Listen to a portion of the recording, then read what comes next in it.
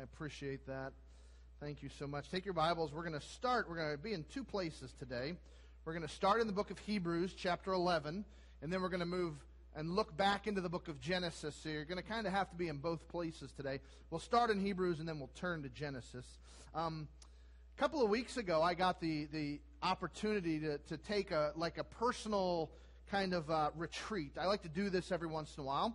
I got to go up to, many of you know Glenn Larson, I got to go up to his cabin on the Gunflint Trail, way up on the Canadian border, and just spend 4 or 5 days there, just by myself, just me, my Bible, some books, God, and my dog, and just had a great time enjoying it.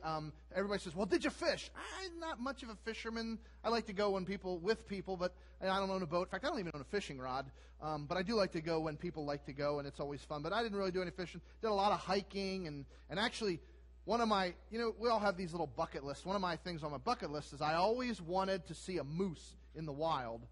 And I was coming back from Grand Marais one night. It's gone 4th of July to watch fireworks, and pulled up alongside the swamp, and there's this moose just looking at me.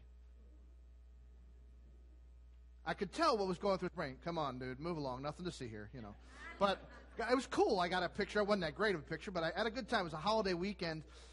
And so July 4th was on Saturday, and Sunday morning I got up, and if you ever go to Grand Marais, you've got to go to the world's best donut shop. How many of you have been there? Have you been to the world's? Oh, my goodness, they are the best donuts. They have my favorite donut in the world. In New Jersey, we called it Boston cream. Here they call it a custard Bismarck. But up there, they have a Bismarck with chocolate on top that is filled with banana cream. My tongue beat my brain up trying to get it down my throat. It was just, I always get two when I go. So I enjoyed that. So I did that Sunday morning. I went to church with Glenn and Renee Sunday morning. And then I knew it was a holiday weekend. And I've seen 35 on regular weekends coming from the north to the south. And this was July 4th weekend. So I was like, I said, Glenn, I really don't want to go down 35. There's got to be a better way. When I get to Duluth, there's got to be a better way to get home. And he says, oh, yes, you got to go on Highway 23. It's just a lot less traffic, and it's just a beautiful drive. And I happened to call Nate because Nate had spoken that day in church, checked on how things went in church, and he said everybody got up and walked out. So I was a little bit, I didn't understand that. But he said, it's Highway 23. He says, you got to stop along the way. There's these incredible overpasses where you can just look and see these valleys and everything. I said, all right, that's my kind of thing. I don't have a real time frame to get home. My family's in Florida, so it's not like I really got to rush, And it's not football season, so there's nothing for me. So I took my time. So I headed down 23, and at first I'm driving, and I'm thinking, this is great. This is beautiful. And I did stop at some of those overpasses, and I saw the big valleys and the trees and all the things. It was beautiful. And I continued on a little way, and then all of a sudden, there was this sign that came up that said, the bridge is out ahead. And I thought, oh, no. But there were detour signs, and, I grew up in an area where everything's so close together that a detour just means go 5 feet this way, 5 feet that way, and you're back. Yeah, you're from Minnesota, so you know. So I start on this detour, and this thing is taking me, I don't know where I am. I'm going through hunting preserves. I'm waiting for banjo music, I'm just scared. And the GPS goes out, so I don't know where I am. And on the one side of the road, there's these big, beautiful houses with these beautiful manicured yards. And on the other side, there's a trailer with 3 pickup trucks broken down. And where am I? And finally, I got on this road, and I said, you know what? I'm just going this way till I hit something I know. And so I traveled on this road for quite a while, thinking I may have made a huge mistake not following the detour. Finally, though, I hit Highway 61 just north of Moose Lake. I didn't even know there was such a place as Moose Lake, and there were no moose there. I was pretty upset. But I got on 61 heading south, found out that Pine County is huge. But I made it home safely. Now, I shared that to get you thinking about this. How many of you know that walking by faith is a journey like that? Think about it. This is why faith is so important in our journey, because in life, you don't always know where you're going. Sometimes there are detours in life. Sometimes there are roadblocks along the way. Sometimes there are surprise accidents. Sometimes you get stuck. Sometimes there are rest stops. There's wondrous beauty to see. But sometimes there's wrong turns. And if that's what our journey is like, then you know what? We need faith to keep us going. But here's the good news. One day, when that journey's through, we will all eventually, truly be home with Jesus.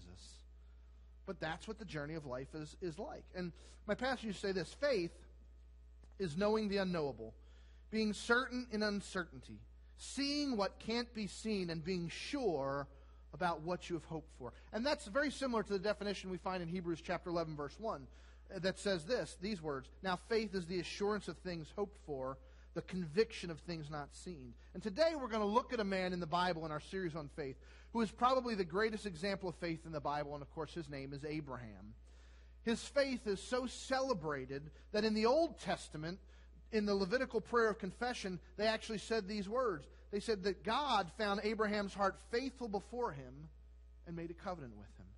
In the New Testament, Abraham is held up as the example of faith for all of us. In fact, the Bible says he believed God. The Bible says that faith was counted him as righteousness. It says that, listen to this, only time in the Scripture you find these words: Abraham is called the friend of God. Now, how'd you like to have that on your epitaph? He was the friend of God. And all these things are to teach us that Abraham was a man of faith. And so I'm going to read from Hebrews 11.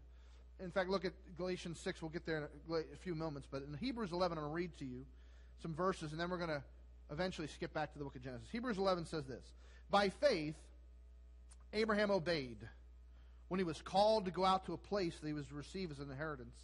And he went out, not knowing where he was going. See, he didn't have a GPS either. By faith, he went to live in the land of promise, as in a foreign land, living in tents with Isaac and Jacob, heirs with him of the same promise. For he was looking forward to that city that has foundations, whose designer and builder is God. By faith, Sarah herself received power to conceive, even when she was past the age, since she considered him faithful who had promised. Therefore, from one man, and him as good as dead, were born descendants, as many as the stars of heaven, and as many as the innumerable grains of the sand by the seashore. These all died in faith, not having received the things promised for, but having seen them and greeted them from afar, and having acknowledged that they were strangers and exiles on the earth. For people who speak thus make it clear that they are seeking a homeland. If they had been thinking of that land from which they had gone out, they would have had opportunity to return. But as it is, they desire a better country, that is, a heavenly one. Therefore God is not ashamed to be called their God, for he has prepared for them a city. By faith Abraham, when he was tested, offered up Isaac. And he who had received the promises was in the act of offering up his only son, of whom it was said, through Isaac your offspring shall be named. He considered, now listen to this, that God was able even to raise him from the dead, from which, figuratively speaking, he did receive him back. You know, there are really only two ways to live this life. We live by what we see, or we live by what we do not see, and that is the life of faith. And the Christian way is the life of faith. See, we've never seen God. None of us have. We've not seen Christ. We've not seen heaven or hell. We've not seen the Holy Spirit. No one has. And we've never seen anyone who wrote the Bible. And yet, in spite of all those things, we who claim the name of Christ have staked our eternity and this life as well on this heavenly destination. Abraham is God's pattern of faith. We see him in Scripture. The Bible says he's the father of everyone who believes. This is Galatians chapter 3. This is what it says about Abraham. Just as Abraham believed God, and it was counted to him as righteousness, know then that it is those of faith who are the sons of Abraham. And so that Abraham becomes the father of all those who believe. And we see Abraham's faith through action, through his obedience. Everything, no matter what God called him to do, Abraham obeyed God. I came across this statement this week. I thought it was good. I want you to read it with me because it's worth your reading and knowing. Read with me. Ready? It says this: faith is not believing in spite of evidence. Faith is obeying in spite of consequence. Now think about that for a minute. It's not believing because we've seen it's true, because we've seen tangible facts. No, it's obeying what God says in spite of what may happen. And so what I want to do today is just quickly look at 3 events in the life of Abraham. They're found in Hebrews 11, but we're going to look at the actual original passages in Genesis. And then principles that we can learn from each of them. And as we think about Abraham today, I want you to know this.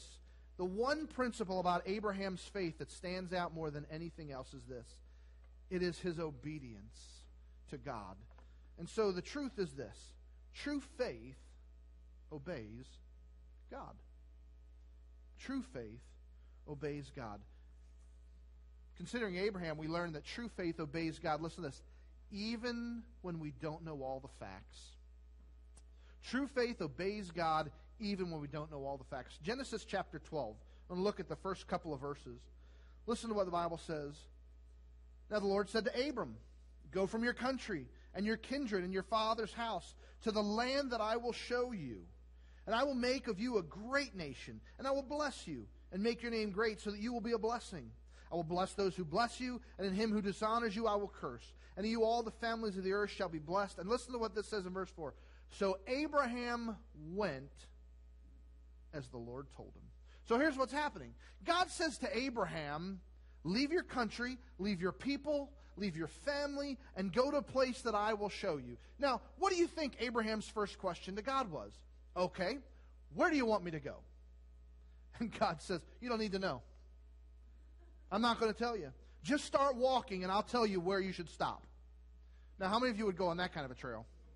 I mean, that's pretty tough.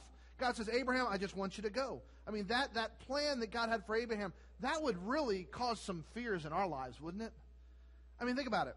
To walk away from my home that I've worked so hard to establish, to abandon my career and all the trappings that come along with that, all the things I've learned to trust in and all the things that give me my identity and who I am, to leave my family and my support structure where I feel secure, to let go of all the things that I've built up and I want to fall back on someday if I need.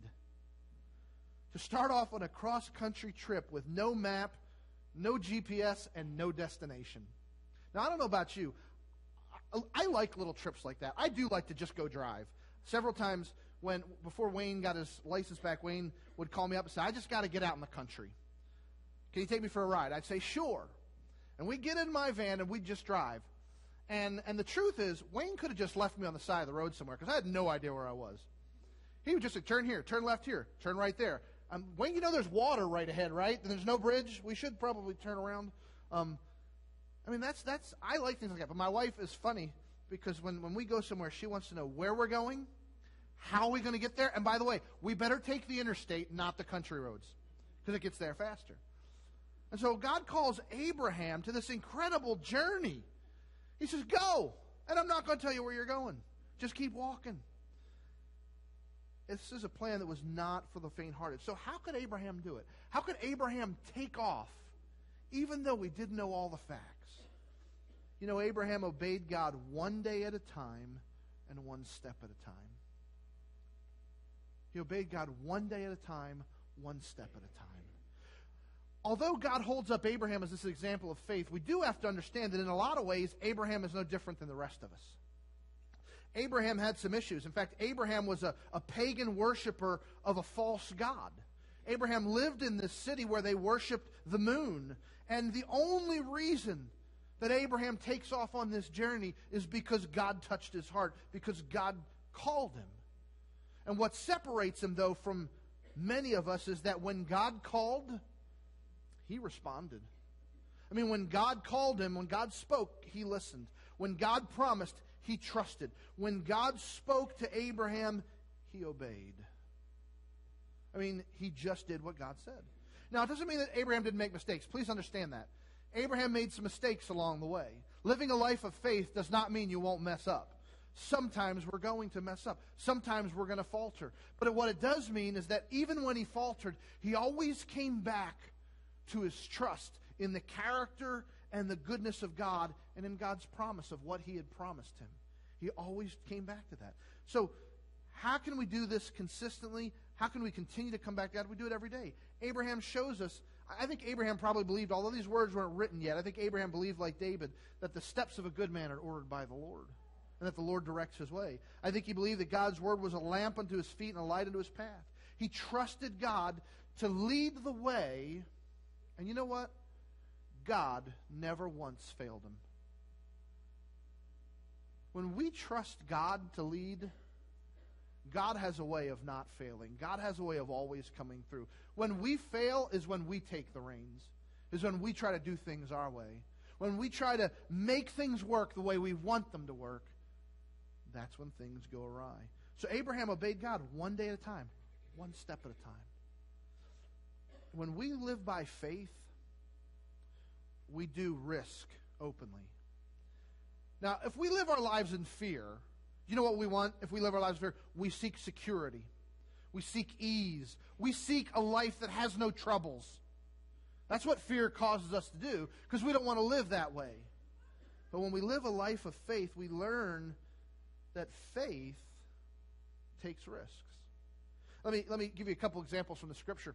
First is Esther. And think about the story of Esther. We learn that living by faith in the story of Esther doesn't mean just sitting down and enjoying a comfortable feeling, thinking beautiful thoughts. But what it means is facing an impossible situation and trusting in God and not living out fear, but trusting in God no matter what will happen, because we're going to obey God's will. And here's what Esther's asked to go in front of the king. And she has asked to go in front of the king without being called, which at that time could cost you your life. And Esther goes, and she's asked to help save the Jews. And she says this. She says, "Go, gather all the Jews to be found in Susa, and hold a fast on my behalf, and do not eat or drink for 3 days, night or day. I and my young woman will also fast as you do." And this is what she says. "Then I will go to the king, though it is against the law." And here's her words. "And if I perish, I perish." Or how about Daniel? Daniel and his 3 friends. I love these guys. Shadrach, Meshach, and Abednego. I love those names. These 3 men, they knew what it was to live by faith. They're in this country, Babylon, and they're commanded to worship this false idol. And you've probably heard the story. And they refused to do it. They would not bow down. And Nebuchadnezzar must have really liked them, because they didn't bow down the first time, and Nebuchadnezzar gave them a second chance to try. And this is what they say. Listen to this. They replied and said, "O Nebuchadnezzar, we have no need to answer you in this matter. If this be so, our God whom we serve is able to deliver us from the burning fiery furnace, and he will deliver us out of your king, O king. But if not, be it known to you, O king, we will not serve your gods or worship the golden image which you have set up." I mean, they knew what it was to walk by faith. I heard one preacher preach on that text, Daniel chapter 3, and he said they wouldn't bow, they wouldn't bend, and they wouldn't burn. Well, that was a pretty good outline for the text. They just knew what it was to walk by faith. They knew that faith obeyed, and faith risks. But here's the amazing thing. We talk about faith risking and things being done by faith. You have to trust God, and sometimes things don't make sense financially. Things may not make sense logistically. Things may not make sense even sometimes in other ways. But we trust. But here's the great thing. Although we may call it a risk, you know what the truth of the matter is? The safest place in the universe is in the center of God's will. We may call it a risk. People may say, "Oh, you're risking everything." But when we follow God, God says, "I have your back. I will take care of you." We can live by faith because we know wherever we go, God's with us. I love this verse. I'm going to show it here in Joshua 1:9. God tells Joshua, or Moses tells Joshua, "Have not I commanded you, be strong and courageous. Do not be frightened, do not be dismayed." And here's why. "For the Lord your God is with you wherever you go." Abraham believed God, and he was willing to go on this journey of faith, even though he didn't know all the facts. Even though he didn't have a PowerPoint that laid out everything, even though he didn't have an Excel document with everything written out, God called, and Abraham obeyed, even though he didn't know all the facts. Secondly, true faith obeys even when we have to wait. Turn over just a page to Genesis chapter 15. Even when we have to wait. Listen to these verses, Genesis 15. After these things, the word of the Lord came to Abram in a vision. Fear not, Abram, I am your shield. Your reward shall be very great. But Abram said, O Lord God, what will you give me? For I continue childless, and the heir of my house is Eliezer of Damascus. And Abram said, Behold, you have given me no offspring, and a member of my household will be my heir. And behold, the word of the Lord came to him, This man shall not be your heir. Your very own son shall be your heir. And he brought him outside and said, Look toward heaven and number the stars if you're able to number them. Then he said to them, So shall your offspring be. Listen to this verse. And he believed the Lord, and he counted it to him as righteousness. You know, in Hebrews chapter 11, in that passage, I read from the ESV, it talks about the faith of Sarah. In the NIV, it actually uses Abraham again, but the original Greek actually has the name Sarah in it. And I think that's fascinating, and here's why. I think it's fascinating that Abraham and Sarah are brought together in this, because the truth is, marriage, a Christian marriage, a marriage that is to honor God, is a relationship that takes faith. It takes faith to bring two people from totally different backgrounds together and expect it's going to work out. You got to really trust God. And I think about this. Just the other day, this tickled me. Before Janine got home, I was meeting with somebody, and they said to me, "It's kind of odd seeing you without Janine, because you guys are just like peanut butter and jelly." And I thought, "Oh, that's cool. I'm going to use that." So I was talking to Janine that night. I said, "Janine, I miss you so much. I feel so naked without you. You're like the jelly to my peanut butter." And I expected her to say, "Oh, that's so sweet." Do you know what she said to me? "Why can't I be the peanut butter?"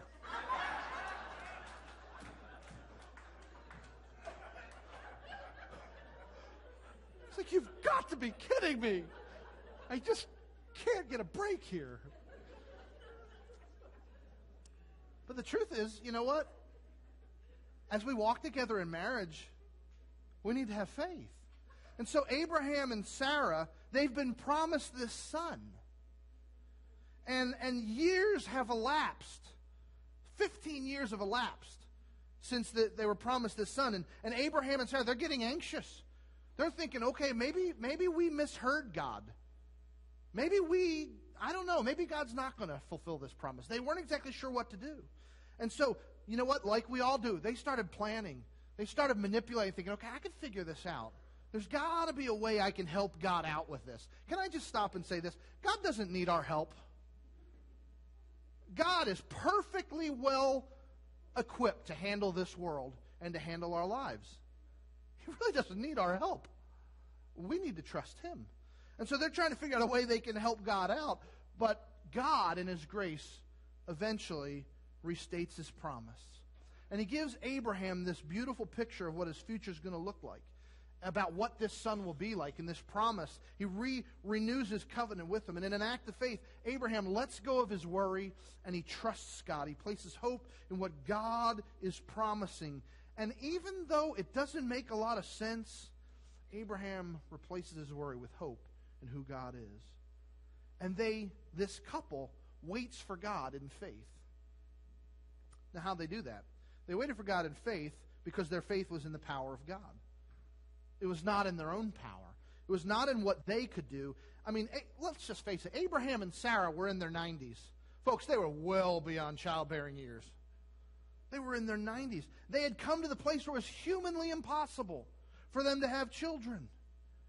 And yet, they weighed that out, the physical impossibility of being able to have children, they weighed that out against the true impossibility. And the true impossibility was that God cannot ever break his promises. God cannot ever break his word. And so when they thought about that, they put their faith in God's word, in God's promise, because they knew God doesn't break his promises. Even when you're going to be a parent in your 90s, they knew that God could. And the truth is, every need we have in our lives, God can meet, but we have to trust him. Here's what Jesus said. He said, if you can, all things are possible for the one who believes. Ephesians 3:20 is a verse that just comforts me.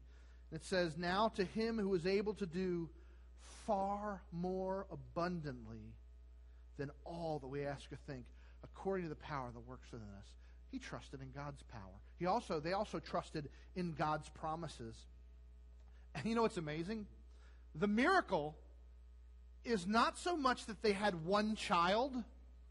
The miracle is that their children they had were innumerable. That through that one child, God brought about this incredible nation. God gave him the descendants he'd promised. The descendants that would be more than the sands of the seashore, more than the stars of heaven.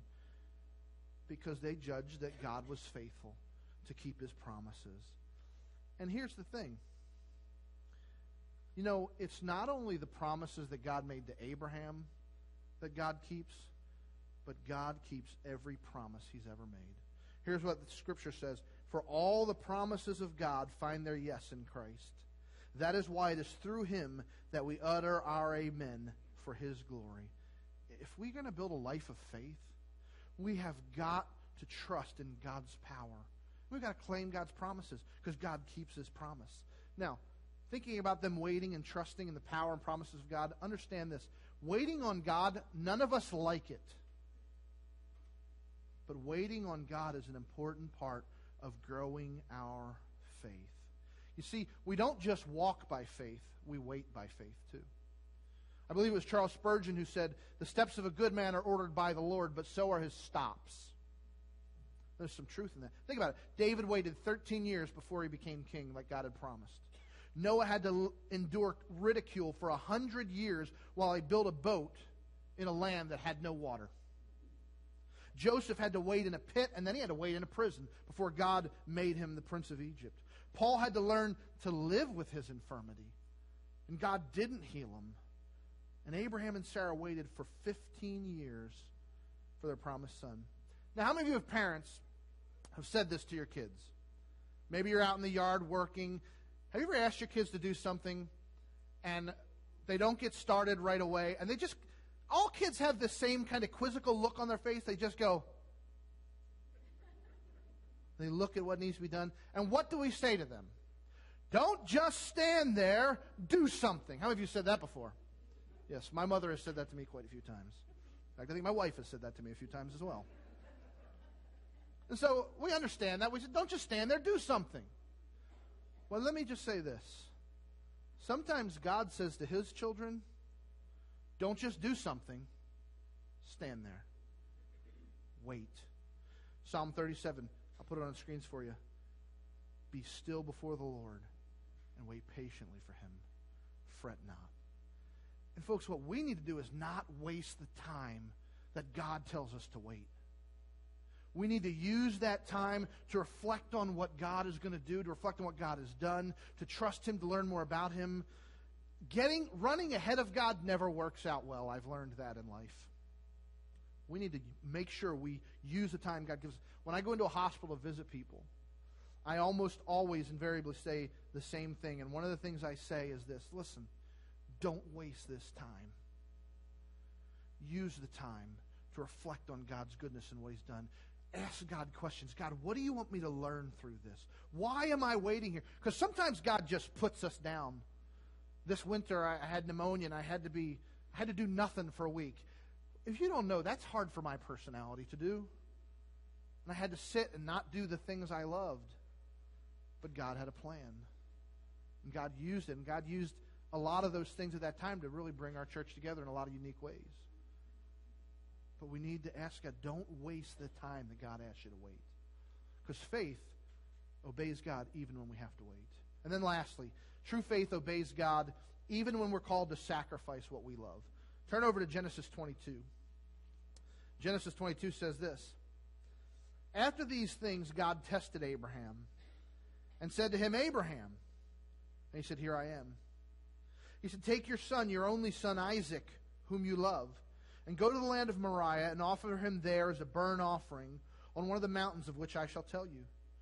So Abraham rose early in the morning, saddled his donkey, and took 2 of his young men with him, and his son Isaac. And he cut the wood for the burnt offering, and arose and went to the place of which God had told him. Now, if you're familiar with the Bible, you're probably familiar with the story of Abraham, God calling Abraham to give him his only son, Isaac. And as a parent, when I read this passage, God calling Abraham to sacrifice and offer his son is unbelievable to me unless I understand this. God did not want Abraham's son. God wanted Abraham's heart. That's what you need to understand about this passage. God didn't want his son. God wanted his heart. You see, Abraham named his son Isaac, which means laughter. Because, 100-year-old guy having a kid, that's pretty funny. That could make it onto the tabloids, the National Enquirer. But it was true. And Isaac begins to grow up. And Abraham looks at him and he thinks, that's the future. Long before Whitney Houston, he thought, I believe the children are our future. No, that's a bad joke anyway. But that's my future. All the promises of God are going to come through Isaac. Could you imagine the pride he felt as he looked and he said, God's going to bring all that he said right through Isaac. And then imagine how his heart sunk as God said, now, take your son, your only son, who you love, and offer him to me on the place that I will show you. And we're told in Genesis that God was testing Abraham. But folks, God didn't tell Abraham he was testing him. God just said, do this. Now, as I read this passage, what God was asking him to do was to sacrifice his future. He was asking him to trust him. And I don't believe for a second that God ever intended for Abraham to actually take Isaac's life. I have a suspicion, knowing the character of God, that God was going to use this situation to teach Abraham either way. If Abraham went through with it like he did, God was going to teach him something beautiful. God was going to save Isaac. God was going to provide a lamb. God was going to do this incredible thing. But if Abraham had just said, I can't do it, God, I think God was going to use that in Abraham's life too. Because God not only uses our triumphs, God uses our failures as well. But the lesson here is this. God often calls us to go through great difficulty and suffering before he truly establishes us and uses us. God was going to use Abraham to establish his nation. And God was going to use him. Here's what 1 Peter 5:10 says, a verse that you should be acquainted with, you should underline in your Bible. God says, after you have suffered a little while, the God of all grace, who has called you to his eternal glory in Christ, will himself restore, confirm, strengthen, and establish you after you've suffered a little while. See, the proof of Abraham's faith was that he was willing to give everything to God. He was not willing to hold anything back. He was willing to give everything, even the thing he loved most. And here's the principle for us. A faith that can't be tested can't be trusted. Faith gets tested. God did it in his word. God does it in our lives. Faith gets tested. And here's the thing. When God tests our faith, he never announces it either. He always gives us pop quizzes. There's no schedule like, okay, you better be ready because I'm going to give you a test on Tuesday. Doesn't happen that way. But you know what happens in those tests? We find out whether or not our faith is true, whether or not our faith is false, whether we're resting in God's power and promises or we're resting on our own power and our own promises and our own ability to get things done. Abraham focused on God's covenant promises, and he trusted that God would work these things out all for his own glory. And yes, God's going to test us. God tests us all kinds of ways. We need to trust him like Abraham did. Now let me make a couple of applications and we're done. First of all, where's God calling you on your journey of faith? Are you being held back by your fears? Do we sometimes resist God because we know it involves maybe losing or risking something that we're really secure in? I can't do this because of this. See, we're so good at planning everything out. God says, just trust me. Has God asked you to do something that seems scary? Sometimes that's what God does. Sometimes God asks us to do things that make no sense whatsoever. I remember when I became principal at a Christian school in Florida, I was a youth pastor there, and I became principal for 1 year. I remember talking to my friend Brad Raby on the phone, telling him kind of what was going on. And I told him, this is what's happening, I'm doing this. And they asked me to principal, and I don't know why, but I really believe God's asking me to do this. And this is what he said to me. Another guy in youth ministry, so encouraging to me. He looked at me, he talked to me on the phone, he said, "Are you nuts? You're crazy." I said, "Well, that's kind of beside the point." I said, "But I really believe God called me to do this." And I think we can agree. God called me to do that. God did some great things there. Let me remind you, the safest place in the world, in the universe, is in the center of God's will, regardless of whether it makes sense or not. Regardless of whether we have to risk or not. Second application, how will you use the times that God calls you to wait? Instead of worrying about the future, we ought to turn our worry into hope by placing our faith in God. You know, God says in Ecclesiastes 3:11 that He will make everything happen at the right time. God's calendar may not be the same as ours, but God knows how to fulfill His promises. So don't waste the time. And then lastly, has God called you to a pop quiz in your faith? I mean, think about this. Think about Abraham for a minute. If you were asked, or if I were asked, to let go of the very thing on which you have staked your entire future, would you let it go? Would you be willing to open your hands and say, "God, here"? Or would you, like we do so many times, just hold on and say, "I can't, not that. You can't have that, God. I'm counting on that. I need that." You see, we need to just let God have His way. Whether it's our bank account, our job title, our achievements, our awards, our image, our place of status in the community, whatever it might be, we need to release it to God and trust Him. Because He'll do exactly what He says He'll do. So Abraham is still the model of faith for the child of God. And every one of us should build a faith and a life of faith like he did. See, Abraham's faith obeyed God's will even when he didn't understand. Even when it didn't make sense, even though he didn't know all the facts. He left his home. Abraham's faith believed God even though he didn't see. He trusted in Isaac that God could raise him from the dead. And you know what? God will do exactly what He promises to do, just like He did in the life of Abraham.